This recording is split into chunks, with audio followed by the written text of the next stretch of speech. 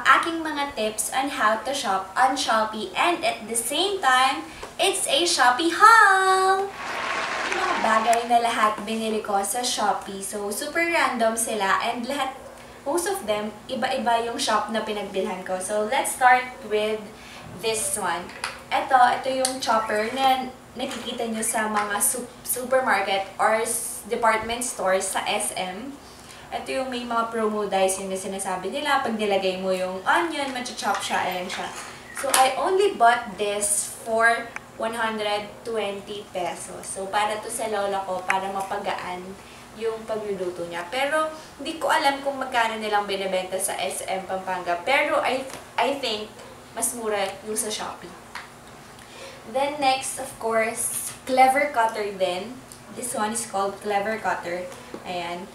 Ilalagay mo lang dito yung potato, then i-chop mo siya ng ganun, mapuputol na. So, binili ko din to sa Shopee ng 68 pesos only. And legit siya guys, kasi nakakaputol talaga siya. And sharp yung knife niya. And then next, dahil gusto ko magpapayat, gusto ko mag-exercise, ganon, bumili ako ng jumping rope. So, itong jumping rope na to, 60 or 70 pesos lang ata. Adjustable na yung size niya. Ayan, na-adjust na siya dito. And then, may counter din siya. Kaya lang, di ko siya ginagamit kasi hindi siya accurate. Like, pinipindot ko siya pero hindi siya gumagalaw. Pero overall, okay naman siya kasi Overall, okay naman siya kasi kahit mataas ka, maliit ka, or any size, pwede siya sa'yo kasi nga adjustable siya. So, it's a good buy na. And sobrang mura compared to malls. And minsan, kahit sa mga tiyangge, mahal pa rin sila. Then, next, ito naman, for my camera. Yan. Kasi nawala yung charger ng camera ko. So, I have to buy a new one. And, for your information, guys, hindi po to legit. It's not. Pero, okay na siya. Hindi siya agad umiinit. And mukha namang safe yung cord niya. Yung downside lang nito is that pag nilagay mo yung battery, parang medyo maluwang siya. So, you have to charge it ng nakahiga.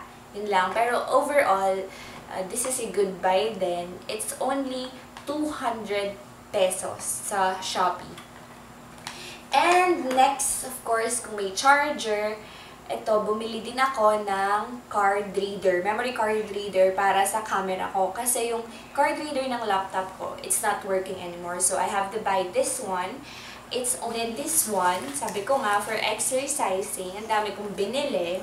Ito naman, para siya pag nagja-jogging ka, nilalagay mo yung phone mo, yung money mo, or anything na gusto mong dalhin. Pero hindi lang yung water, ha. Tapos, maganda siya kasi adjustable din siya. And alam ko waterproof na din to. Tapos, ayan, dito, meron siyang yung labasan ng cord ng headset. So, pwede ka din mag-headset. And what's good about this is that yung size niya, pwede siya sa kahit anong phone. Except tablet, syempre, or iPad. Pero, kung Oppo yan, kung Samsung yan, or iPhone Plus, or what, kasya siya dito. Kasi before, that's my problem when buying things like this.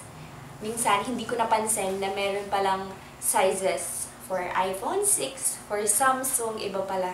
Pero ito, universal na siya.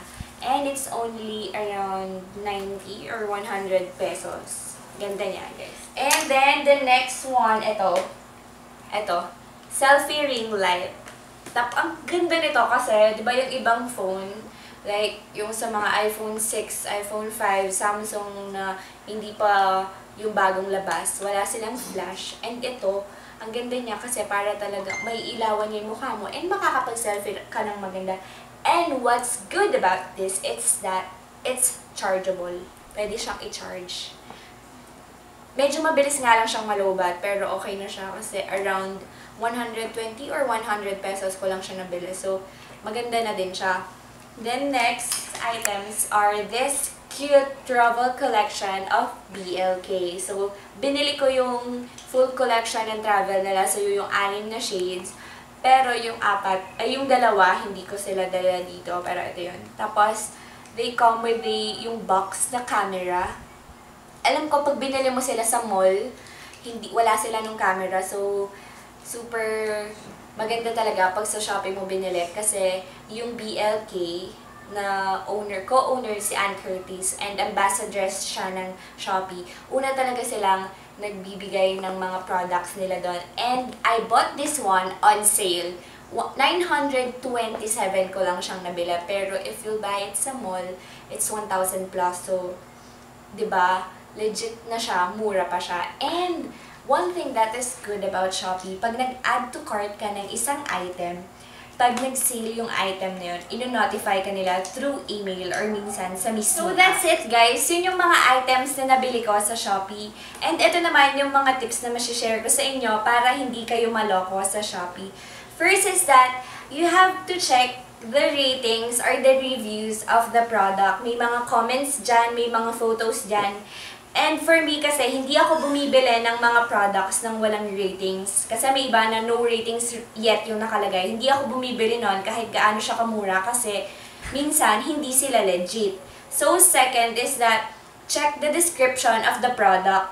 Kung gaano ba siya kahaba, kung ano yung materials na ginamit sa paggawa, kung saan siya i-deliver, para malaman nyo kung gusto nyo ba or ito ba talaga yung product na hinahanap nyo.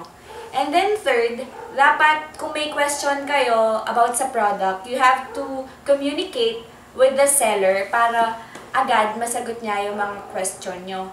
And fourth naman, for me, super convenient ng cash on delivery. Kasi first thing, hindi ka maluloko. Like, hindi nila kukunin yung card number mo and all para safe na din siya para sa pera mo. But then, you have to remember na pag cash on delivery, pag sa bahay nyo, pag wala ka, dapat may kukuha pa rin para agad or hindi magka-conflict sa delivery ng item. And then, last is that may iba-ibang presyo sa Shopee. So, you have to check all of them. You have to browse all of them para makakita ka ng good deal para sa'yo. It for our Shopee haul and Shopee reviews and tips na din na mga binigay ko. And sana nakatulong ako sa inyo. Kung may gusto kayong ipa-review or ipa-challenge sa akin next time, kindly comment down below. And again, thank you and please subscribe to my channel.